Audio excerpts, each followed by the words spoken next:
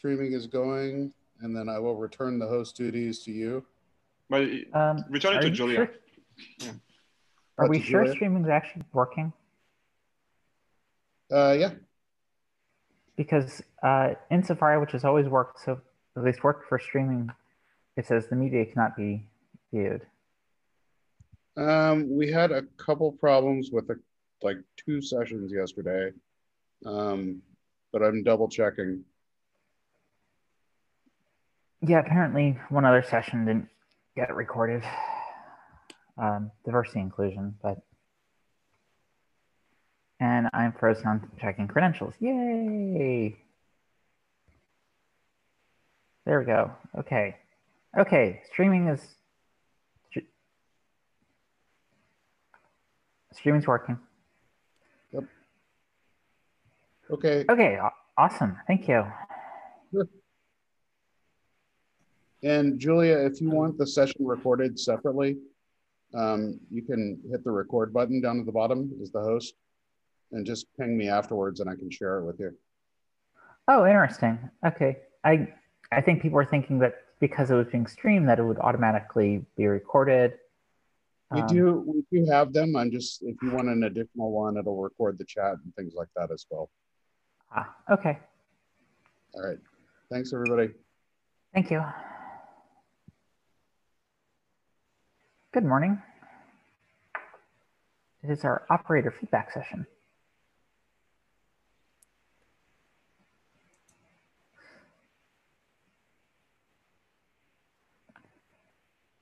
Should we go ahead and get started? Let's. Excellent. Unfortunately, I see 2 operators. So operators should click the to take the virtual mic and participate button and join now.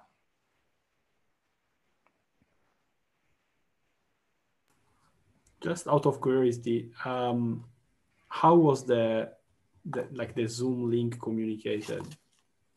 Because I couldn't find it. So the Zoom link only becomes available at the exact time when the session is supposed to start. Okay. Yeah. Okay. Yeah. Interesting. We have someone's iPhone here. Sweet. I'd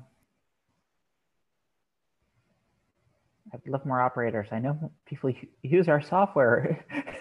I know our software's getting used on like every telecom on the planet at this point. Just perfect. Nobody needs to discuss anything. This reminds me of the operator sessions in Shanghai. Your complaints, and everybody was like, silence. It was like that. I think it was after we excluded the sync with Nova. Okay, we got a couple more people appearing. So I guess Etherpad. Where's Etherpad link? Here's Etherpad link. Okay, Etherpad link is in the chat in Zoom and is also in the page. So go ahead and add myself. So I guess, does anyone want to share what has worked well?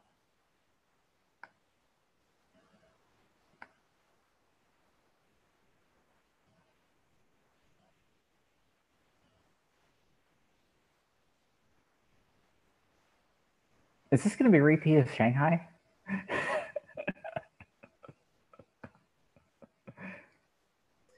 Either silence means everything or nothing. How we are going to know? I don't know. I'm curious. How many people here are operators versus upstream contributors? I mean, that's a great question. Maybe people that are operators can introduce themselves and talk about how they use Ironic. Yeah, I agree. Or use the Zoom raise hand capability in the participants list. And everyone should be able to unmute themselves and join the conversation. I think part of the problem is a lot of people may not realize to join Zoom, to actually join the conversation, have to click the link on the page below the streaming video, which makes it a little more difficult to get to. Looks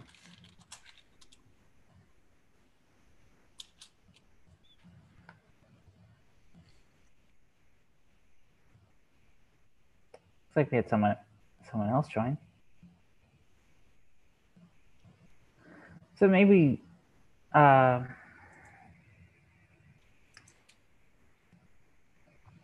someone's got operator acceptance. So it seems like people are using Ironic. Yay. What does not work well is someone put user acceptance. Does anyone want to share that thought? Well, both of this was me, so I don't know if you want to like turn this into a like Arne therapy session once more, but. Do we need to schedule a separate Arne therapy session? Yeah, maybe. Okay. Should we bring yeah, what I tried to say about this is like for the people operating the infrastructure, like preparing hardware, handing out hardware, dealing with retirement, the acceptance is good. Maybe I just scare them. That's also possible, but the acceptance is good. It's like integrated with various tools and like workflows. So there the acceptance is high. Like, I mean, as I like outlined in talks, we use this for benchmarking or for burn-in or for like health checking, for retirement, for the handing out resources to users. What does not work that well is that the users accept this way of how we do this. I mean, it's not necessarily an issue with Ironic or Ironic can solve. It's just to share the experience, because for users, this is kind of an additional layer between them and the hardware, like something where they lose a little bit of control, because our use case is maybe different from others. It's not like we have a like a big cloud and people come and go with their physical instances. It's more like an abstraction layer that allows us to do proper accounting, that allows us to have proper workflows, to retire nodes properly, to move nodes from one user to another. But for some users, they just basically order hardware. It arrives with us. It has to go to Ironic, and they have to go to Ironic or Nova in that case, or OpenStack in order to get it. So for them, it's just an additional layer. So the main thing I'm struggling with is like having users accept this as a layer, especially if something goes wrong. Like, I don't know, they try to create an instance, it fails, node goes into clean failed. They retry, they get no valid host, they can't do anything. They have to open a ticket and ask what's wrong with my machine. While if they had like full control, they would like probably figure out themselves. So again, it's not necessarily something that Ironic can solve for me. It's just something that I struggle with. Like to sell this to users. While on the other side, like everyone like on the hardware side that has to do all the acceptance, burn-in, and so on, it's much easier because I provide them with a framework where they can just hook in the various things they want to do into the cleaning framework, for instance. And yeah, they are happy about someone else taking care of this rather than maintaining their own tools in order to do the burn-in or something. And also to use the same tool for everything. So that's kind of the like difference between behind the scenes and like the user-facing part.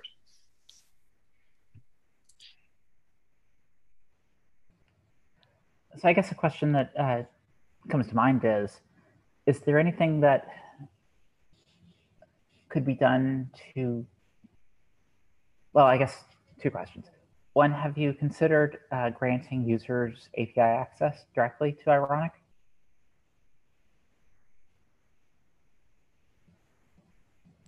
I'm taking the look as no. But maybe something to explore moving forward, since there's been improved support for those kind of functions. Right. They may find. Yeah. The question is like.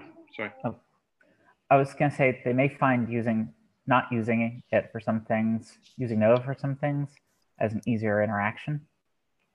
Granted, you lose the accounting that comes out of Nova. Mm-hmm. It can be read-only, just for debugging. This is true. Provide information at least. you said that the users are kind of happy that they're using like the same tooling, and the a lot of things are taken care of for them. Yeah, I mean, sorry. Yeah, I'm kind of wondering.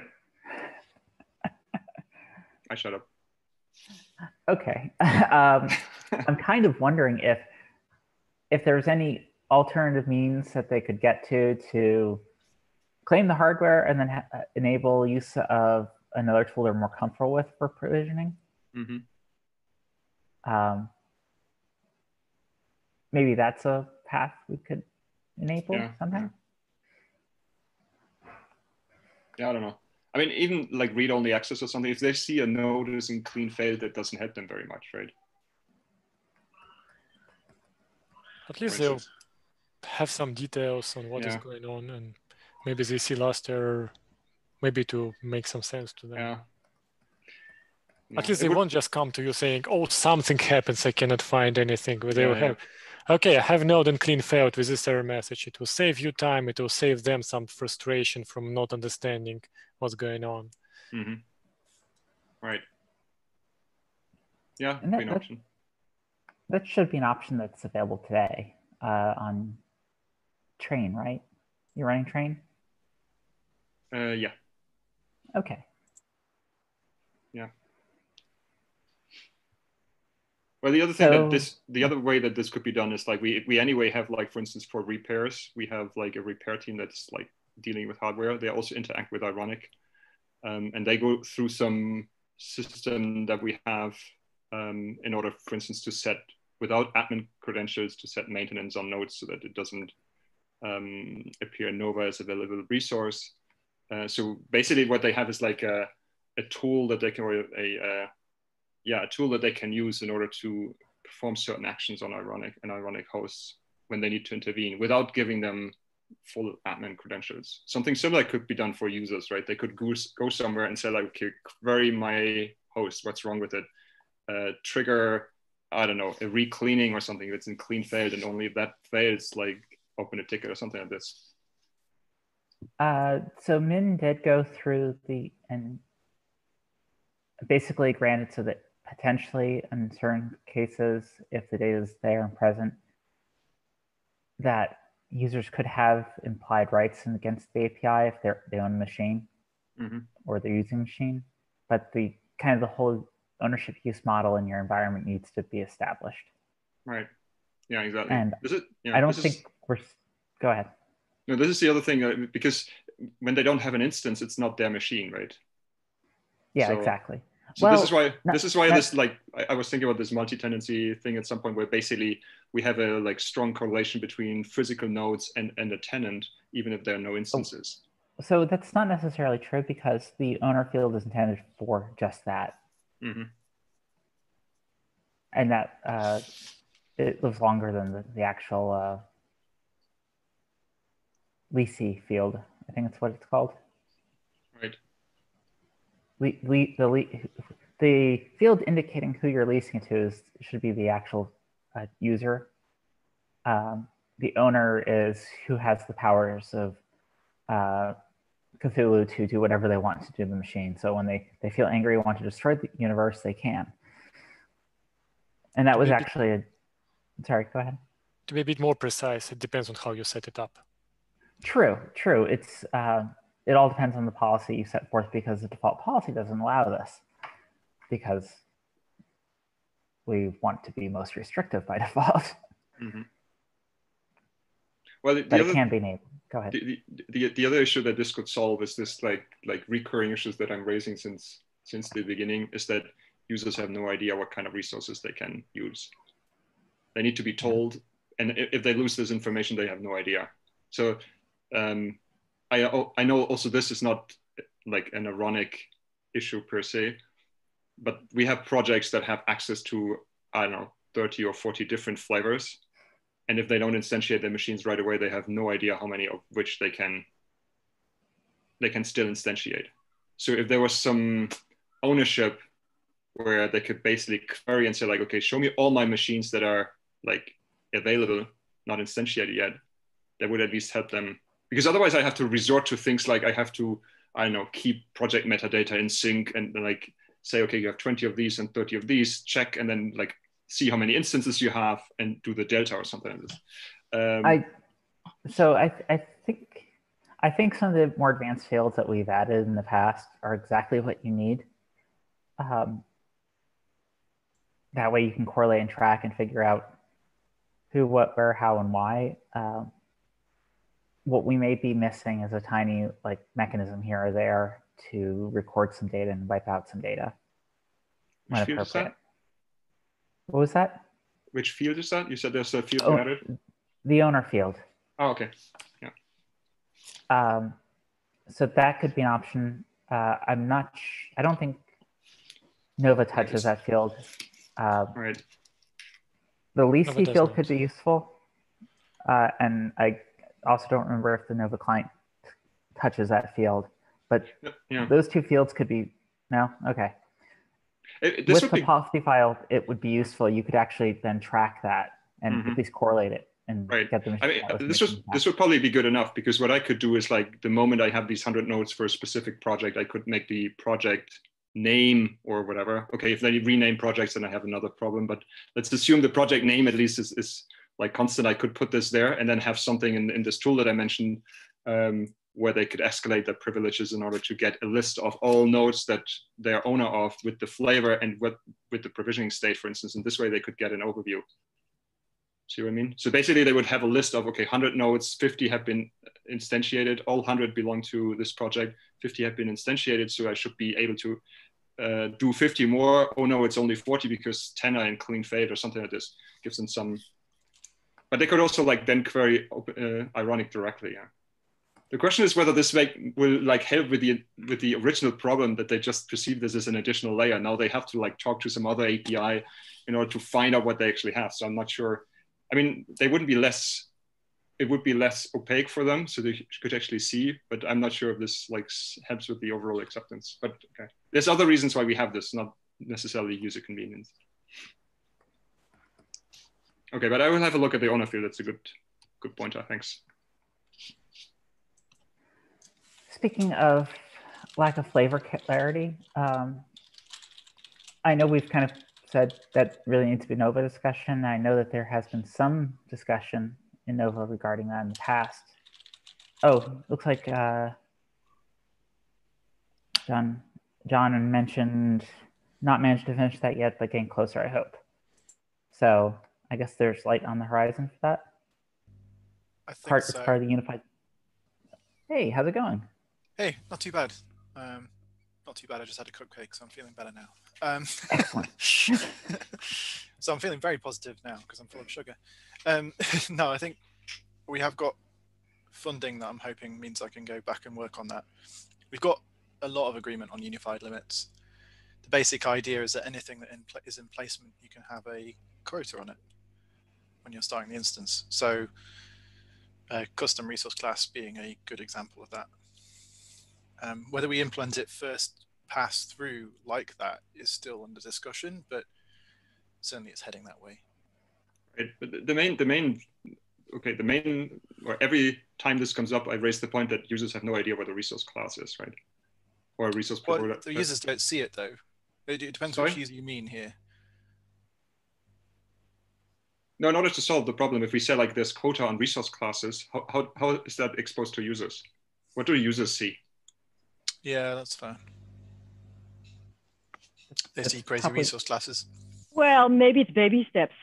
First have implemented and then provide an API. There is I mean, one of the big open questions is how do we actually expose that properly? Because we keep umming and ahhing about whether we should just expose, like whether you should expose a placement API that could tell you that kind of thing. Mm-hmm. Because what I would like, I mean, in an ideal world, is something very similar to what Cinder or Manila do, where you have like per type quotas, and the user can actually see how many of this type can I still create, how much space do I still have of this specific share type or volume type, right? I was thinking the exact same thing. What has always been useful for me is to be able to load a page or load something and go, oh, I can create 10 more instances, but I need to create 20. Uh-oh. And that way I know, that way I'm not hitting something advanced. That way I can plan and act accordingly. So some sort of API would be useful on placement. What I always kept thinking about is, again, lunch, but pizza slicing, because in the Nova world, obviously things are more divisible. So usually what you kind of want to say is you can have 4 slices. You know, you could have four slices individually, or one big pizza of 4 slices. Which is why we always get down a rat hole with the flavor per flavor thing. So the unified limits, and I guess I'm guessing I'm saying +1 to the baby steps, right? If we get to that point, we could, without trying to make this up on the fly, right? I have wondered if we should have on those resource classes like descriptions, if there's a better way of exposing that to the end user. But maybe in the end, it's up to, there's something in Nova that should be able to say, given your quota, how many of this flavor can you have, right? That's a reasonable question to ask. It's a reasonable question to ask something, not necessarily a Nova API, some client. You should be able to make that call, right, programmatically. Exactly. Would that help? It would help tremendously. And if you think about it, users could actually have their monitoring systems also monitor that. And if the number suddenly changes unexpectedly, then that could be an alarm, and that could mean they've been compromised or someone's doing something they shouldn't. Yeah, no, that's true. Yeah, it's a useful thing to monitor, isn't it? Very useful. The current plan is to put this on the client side, just because we can't agree who the hell should own it. But again, it's baby steps. Like if we can prove that these 4 things need to happen for this answer to come out, then we can talk about who should own that API. I think in this case it's Nova, but I don't think we want to own it. So, you know, if we create the client, we can create the use case and decide whether it's a good idea or not. It's the whole proxy API thing. It's just a nightmare on the server side. What are your thoughts in terms of when this might actually appear? Like, do you think it'll be Wallaby or Zed or beyond? I always keep saying the next release, and it never happens. I generally do hope it would be Wallaby, but okay, but don't count on it. Yeah. Yeah. Okay. I mean, we have something hacked. We've had it hacked, and I want it. You know, we're still on Okada, and I want to upgrade and change how we do quotas, but it sounds like it's not available, so we're going to have to keep our hack. Yeah. I think that would be a fair summary of the current state. The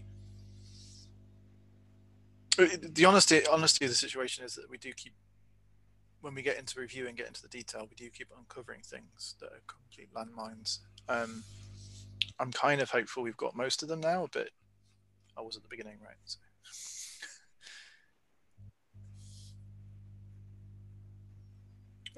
It's just an honest take on where we're at. Yeah, no, it's good to know. Let's be realistic about it as opposed to too hopeful. Yeah, the plan is that it would go in an experimental phase as kind of as an alternative quota driver. So you'd opt out of DB quotas and opt into unified limits. The bit that's probably the messiest is the transition tooling around that, just because making that work with, whatever you call the upgrades that don't do all the steps, but do. Yeah, just making it work with all that's a bit tricky. So of course we have limited time. We should probably move on to next topic. Any ambitious features anyone would like to see? Someone has suggested Foreman / Cobbler as a backend. I'm sorry, Julian.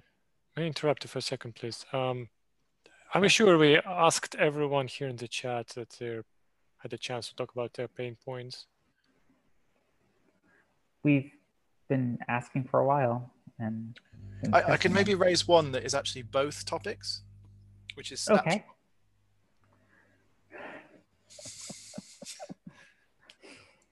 So speaking of snapshots, there is a spec that was written by Kaifeng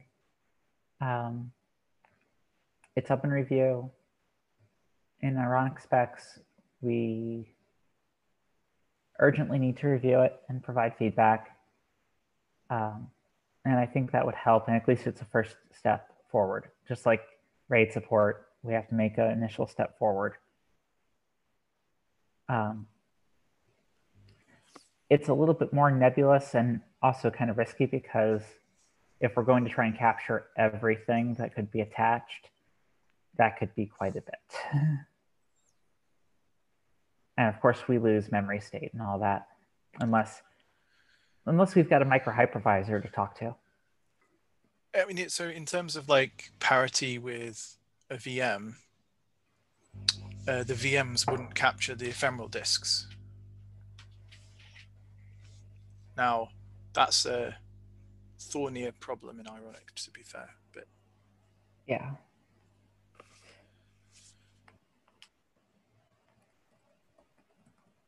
Can Ironic actually deploy on disks that are not labeled as the root disk?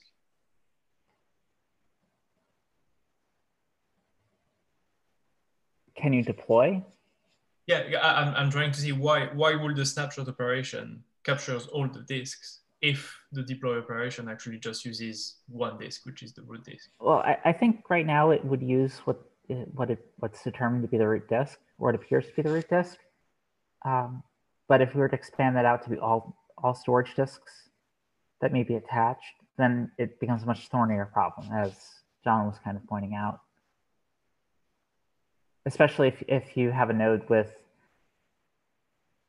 100 terabytes of storage locally, and then all of a sudden you're having to upload 100 terabytes worth of data into a cloud and compress that. It could take a very long time. Yeah, or one petabyte. Please, don't, no.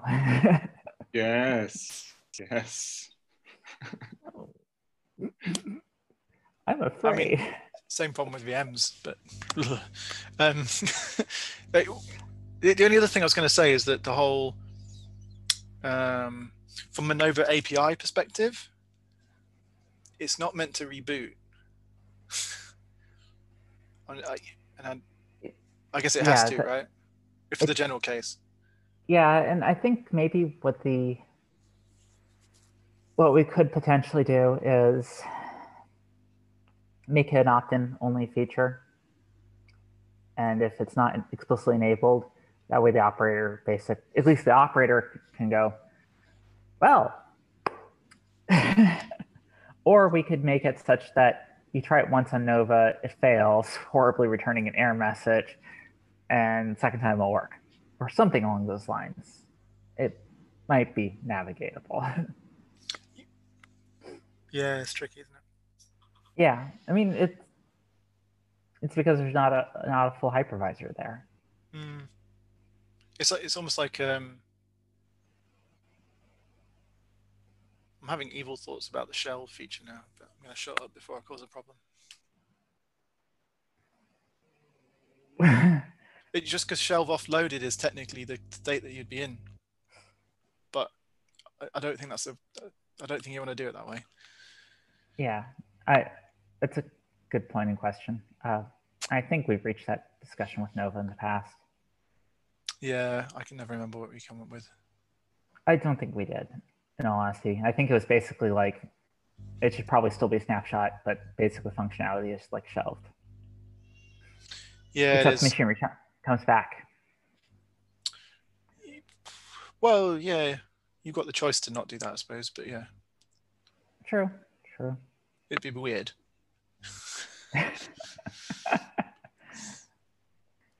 I guess, shall we move on to any ambitious features?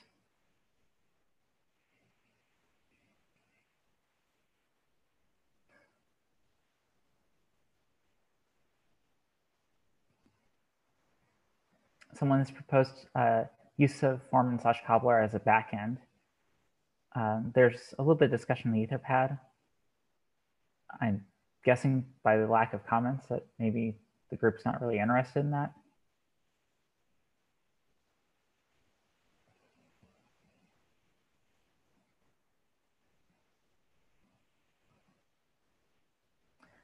What was the idea? Right, I mean, why were people suggesting that as the option? I don't know. And I think it's because the pain point is not strong enough for them to switch away from their existing tooling. And okay, so it's like push a fried API to existing footprint. Yeah, and it's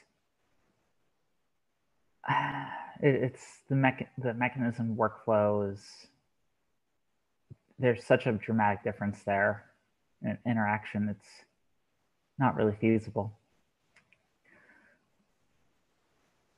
But a migration/conversion guide would be useful, and we should write something. Anyway, next topic that's on the list is something you never dared ask about Ironic.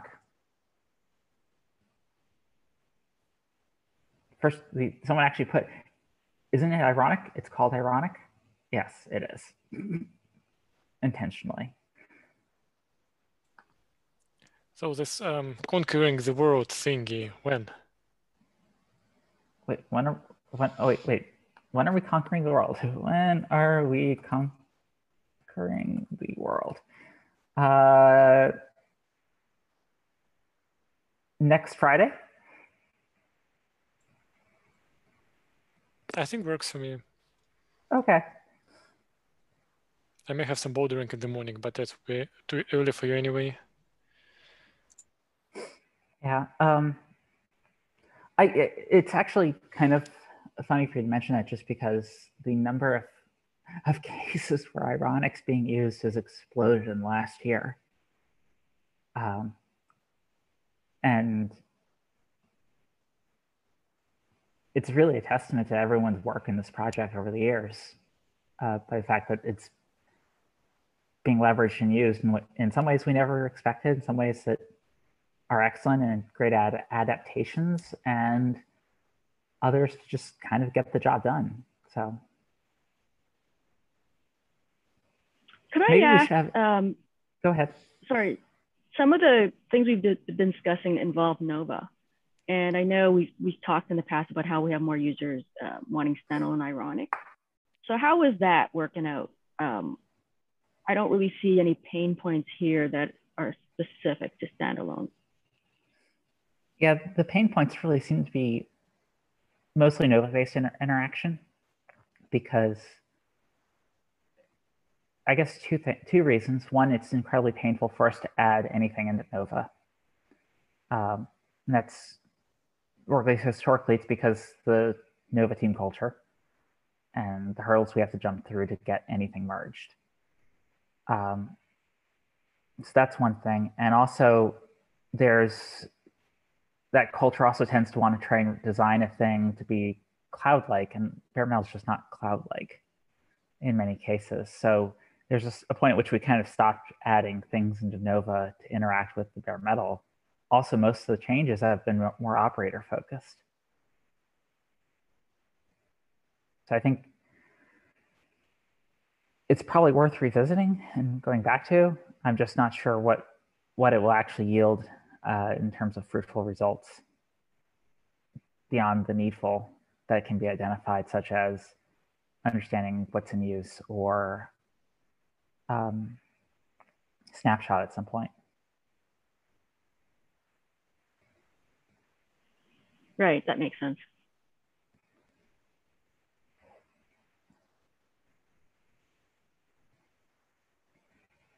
So another item, Ironic as an interface layer for multi-tenant cloud computing versus Ironic as a general purpose tool in an enterprise.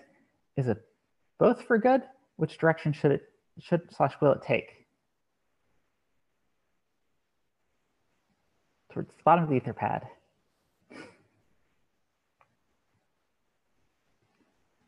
Dimitri notes he's not an operator, that he thinks that we need a more consumer-friendly way to use the API. Yeah, I'm trying to guess what would it take to make it more friendly, specifically as a general purpose tool, and probably an easier to use API, installing, tooling, which is something we are working on. So it's not like a new requirement, just to emphasize that's still a priority. Is a simpler GUI what's actually needed? Maybe if we had somebody to work on existing GUI. I mean, yeah, all those things. But just from if you want to drive your infrastructure so lots of the customers we work with are kind of wanting to transition to, infrastructure as code and that kind of thing. So in that adopting of those different pieces, they see they don't see that hurdle as a big one because they're sort of already bought into that. But for the more general use case, if they just give me a thing,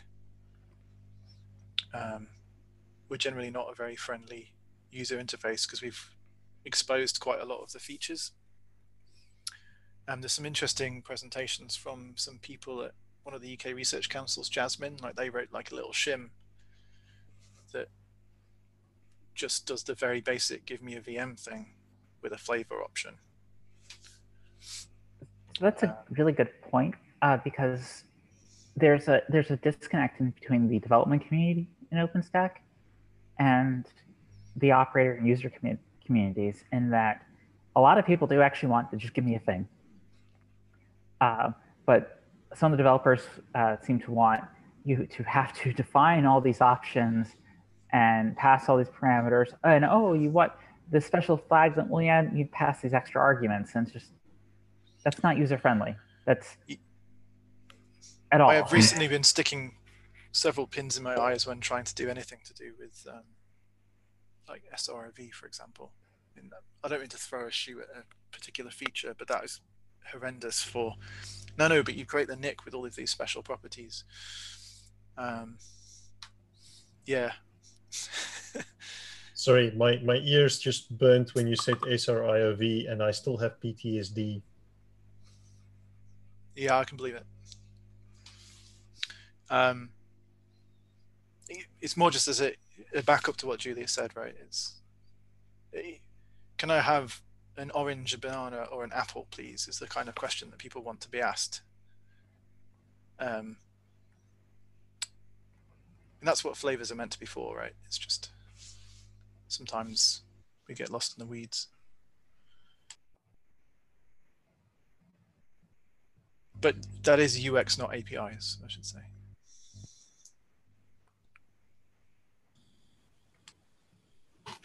So I have brought this up before, but usually gets a tumbleweed in response. But I've used mass a couple of times.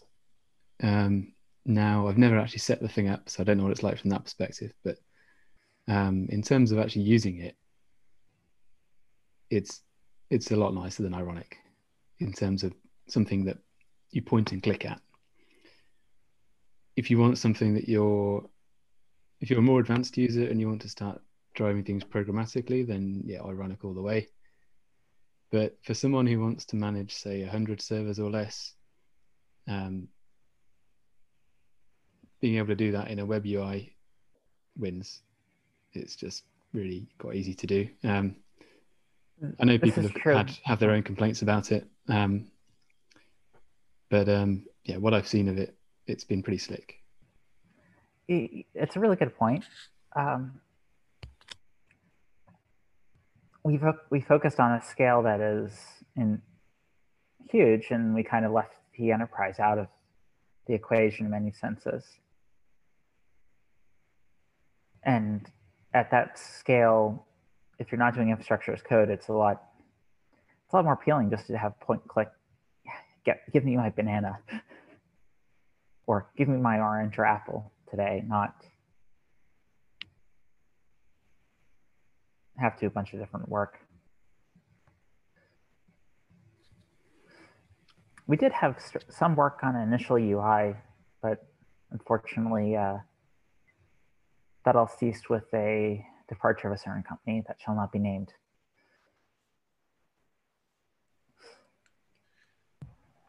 So I'm the perpetrator as that Foreman cobbler question there, and Ironic tends to provide cloud APIs which are nice for if your workloads are running either in virtual or bare metal. But in our case, we've got a significant amount of tech already sunk into things like Kickstart and old school bare metal provisioning. So I wonder if there's a, I mean, it's a layer on top of actually on the image, literally, that wouldn't be needed here. Oh, that's a different question. You mean you don't want to use Cloud Init, basically? It's literally Cloud Init. Cloud Init is beautiful and everything, but it's not something that was developed in 2000. So you're actually raising a really good point, and there is someone working on Kickstart support, so that could be helpful, like explicit support to be able to say, "Here's my Kickstart file. Go make the thing happen." Yeah, it's. I mean, a lot of our workflow is sort of encapsulated in somebody hands you a machine that you give the Kickstart URL to, and then the machine exists afterwards.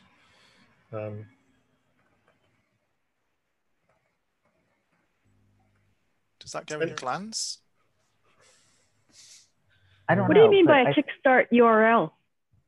So you can give, and when you boot a machine on a CentOS CD, you can give a kernel parameter with a URL. And but what does that URL do? Sorry. No, it's a Kickstart file, which is basically the CentOS installer Anaconda. Oh, okay, yeah. Parses that. So that it would be good if you could take a look at that Kickstart Anaconda driver spec to see if that would help, or if there's something missing there that very likely that is exactly what I'm missing. So let me grab that from review, so you have the link. You know where to find it.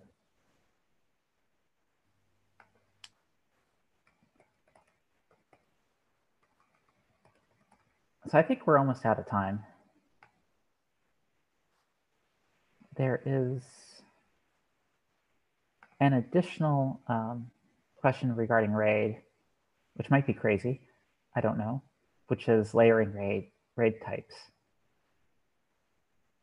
I know we've had a couple people come into IRC and go, "How do I do this? I want to do this."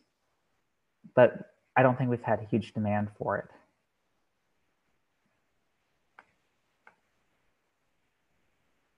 Any thoughts?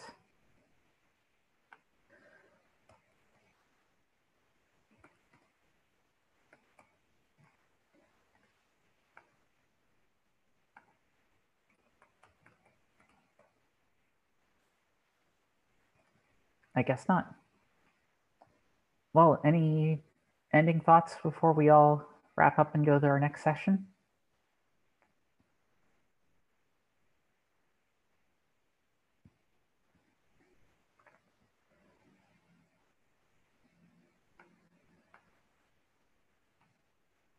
Well, thank you, everyone. Thank you. Bye-bye. Have a wonderful day. Thank you. Thank you. Have a good one. Thanks. Bye.